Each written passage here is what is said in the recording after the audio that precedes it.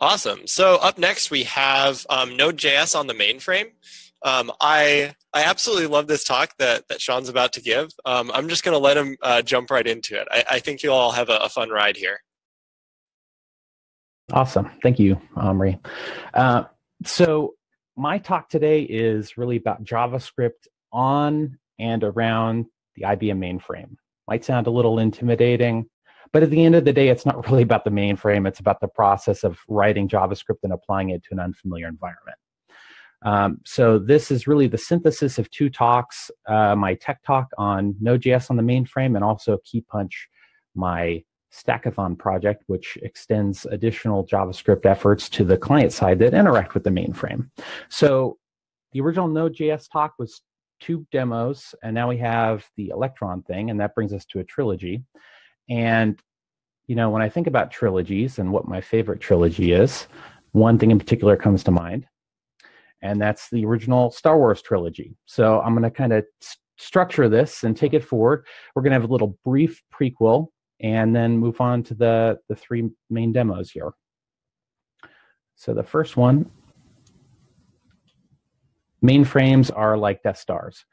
And I kind of say that with tongue in cheek because it's kind of a ridiculous statement, but I think there's a couple of things there. So one central idea about mainframes is the idea of centralization. And one idea about Death Stars is the centralization of galactic power. So who kind of builds these things? I mean, it could be large galactic empires. It could be large Fortune 1000 corporations. Those are the kinds of things that might have Death Stars / mainframes. Once you build this thing, it's really powerful compared to other alternatives. And just a couple other things, long predicted to be obsolete, but thanks to IBM / J.J. Abrams, we keep getting rehashes of the existing stuff with new names, like Starkiller Base. Downtime can be catastrophic, resulting in painful changes of management. And once you're in the trenches, it can be difficult to navigate. Sometimes you got to use the force. Okay, so now we're on to episode 4, A New Hope for Productivity. And I'm going to talk about Key Punch, the very first lightweight text editor built with the mainframe in mind. At the bottom, you can see my GitHub link if you are interested in checking it out.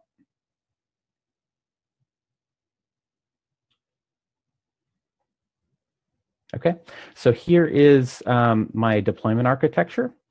You can see the data moving through the internet from my client to the mainframe system, and this just signifies that there's a lot of latency between my JavaScript program and all the mainframe stuff because we're running Electron. No surprises there.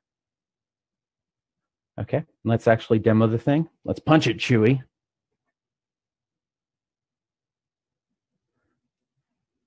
So here we are on the actual application. I put my user credentials in. Now I'm going to connect to the mainframe. I'd also like to show you that I've got light and dark themes. I always go with the dark theme, not the dark side though. On the left side, I've got a variety of detailed SVG icons that I handcrafted artisanally. And now I'd like to just open up a IBM mainframe job control language file. This just basically gives instructions for how a mainframe should do some sort of computing input with a batch job. All we're going to do is take this text here, pass it in, and then have the mainframe print it back out to us. So it's kind of like, you know, an echo command or something like that. So Fullstack graduation so close I can taste it. Congratulations to everyone, by the way. And let's go ahead and send this off for mainframe batch processing. Okay, that's quick and it's off. So let's go ahead and look at the output then.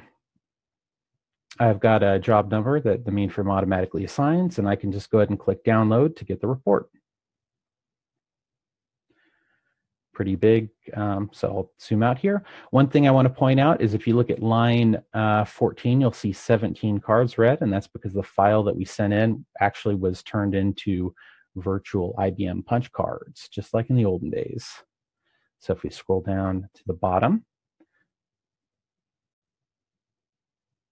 we will actually see the output on line 61.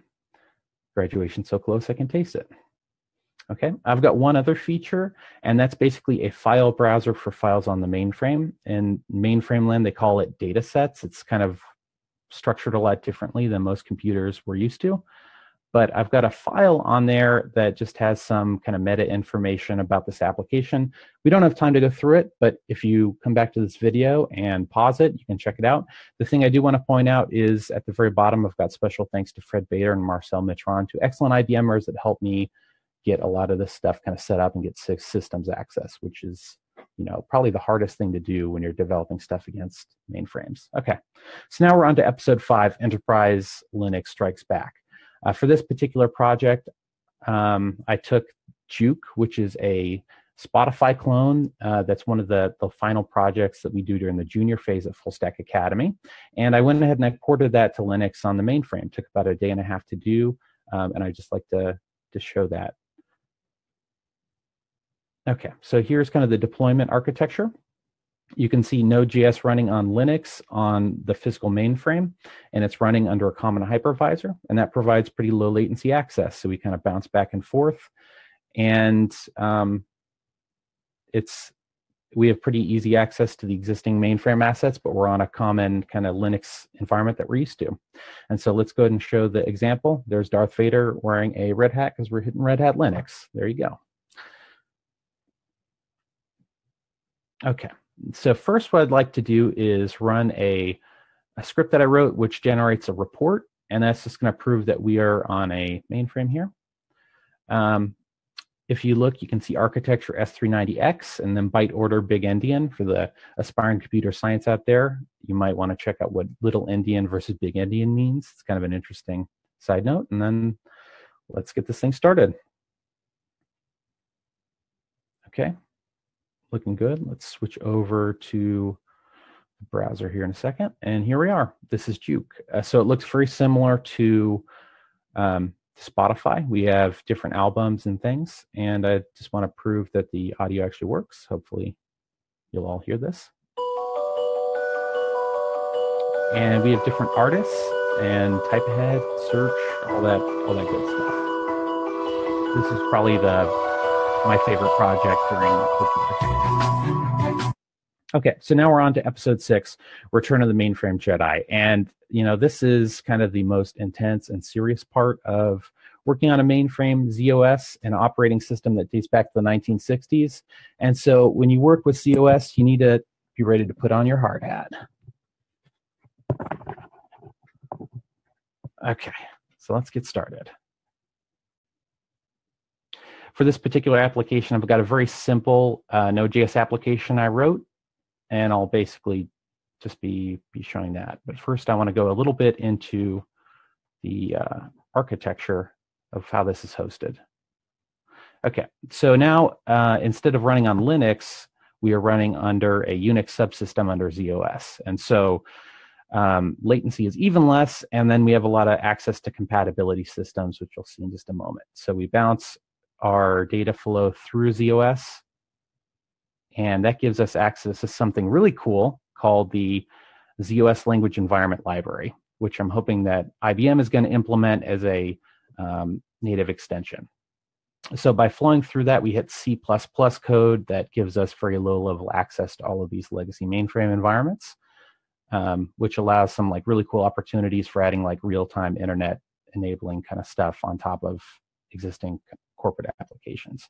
So now I'm going to go ahead and demo the final program here.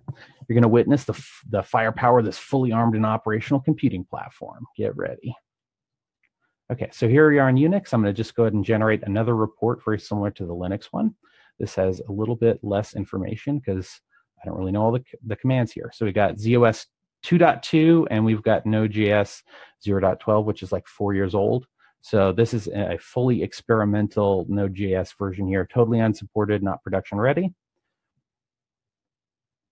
And finally, we'll just start it up. I've got some different word art, and basically you select like your own kind of choose your own adventure things. It's got some mainframe inside jokes. I hope a couple of my IBM coworkers that I invited are out here so someone can appreciate these mainframe inside jokes. I select different subsystems and basically just describes what the different subsystems do. I think probably this is the last one. Yep, okay, game over. So closing thoughts, you know, we live in the golden age of development. We are really not limited by things like access to knowledge or access to tools because of things like open source and resources like Fullstack.